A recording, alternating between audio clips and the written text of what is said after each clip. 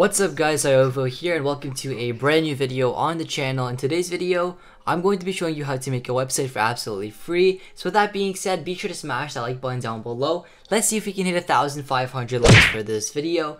And with that being said, let's get started. So we're going to be using Wix to make our website because Wix is the fastest, easiest way to make the most advanced websites possible. Now, of course, Wix is free, but they also do have a bunch of premium plans which give you more storage, more bandwidth, a domain, as well as free features. But we're not going to be looking at that today. Today, we're going to be looking at how to make your website for $0. So the first thing you want to do is go ahead and go on Wix.com and click on the sign in button. Now, if you don't have an account, you just click on sign up, and here you can just make an account. So the first thing we're going to do is put in our email, and we're going to put in our Ziovo network email.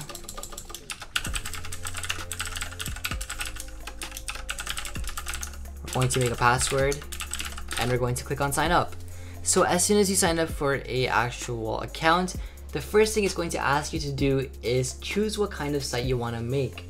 So as you can see, there are a ton of different options you have, and we're going to go with the most complex option, which is an online store, because it will cover the most features. Now there's two ways you can make your site using the Wix ADI, which is like an artificial design intelligence, built in software, but we're going to use the old school Wix editor to make our site. Now the first thing you have to do is pick your template. The template is going to be the structure for your site. It's going to represent your site as a whole, and you're going to be building your website around this template. So you can obviously sort by different categories and whatnot, but we're going to look for a template that can help us make a store for, say, example, t-shirts. So just looking around and going through these templates, this one seems perfect for making a t-shirt store. And we're going to go ahead and view it to see the actual template. So here you can see what the template is going to look like once it's complete. This is what the store is going to look like. And if you want to see it on mobile, just click on the phone over here. And this is what your website is going to look like on a mobile device. So of course you can scroll and you can change the pages as well. And we're going to let that load up. Now, once you choose a template you like, so I really like this t-shirt one, I'm going to go ahead and click on edit, and then the editor is going to open up. Now, using the Wix editor is actually really cool. It's one of my favorite editors by far, and that's because it is very simple in the sense that it gives you all your options right in front of you. So the first thing we're going to look at is the main menu on the top.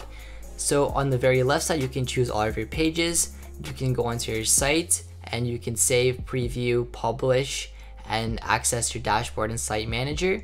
You have your tools, which can help you edit your site. You can go for help, or you can upgrade to premium. You have a zoom in button, an undo, redo, view on mobile, save, preview, and publish section on the right as well.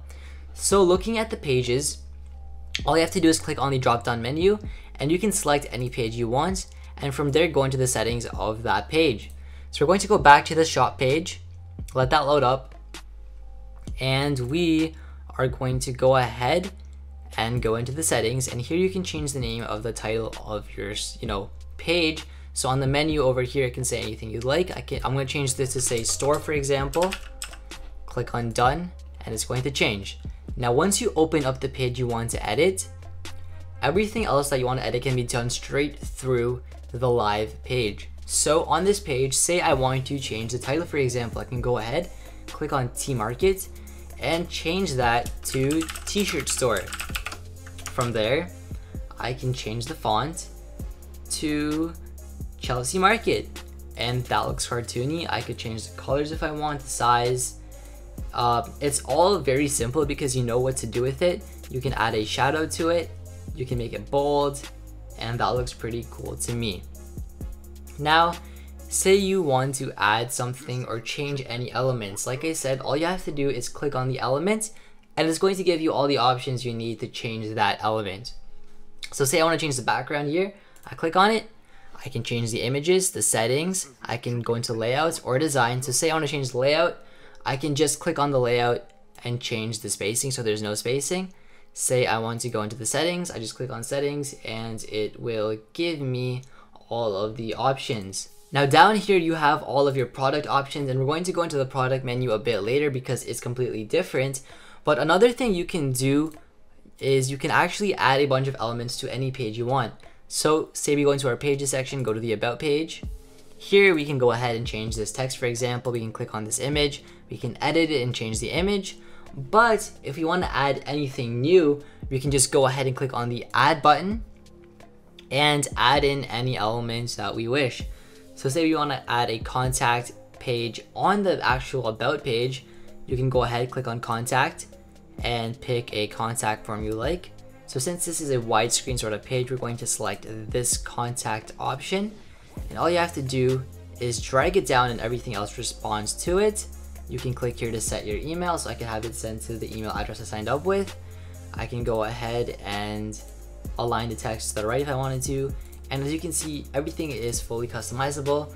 I can change the theme right from the actual main site page. So say I wanted to match the shirt, I can go ahead and make the actual page pink, and then I can close it out and we have a contact form.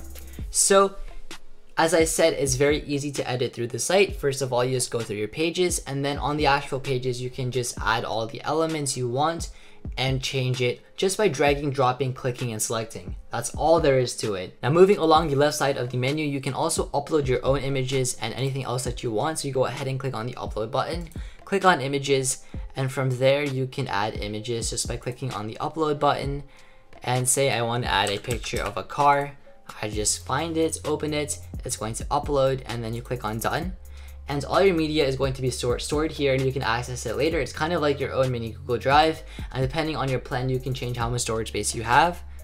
You can also click over here to set up a blog right onto your website. That's pretty cool.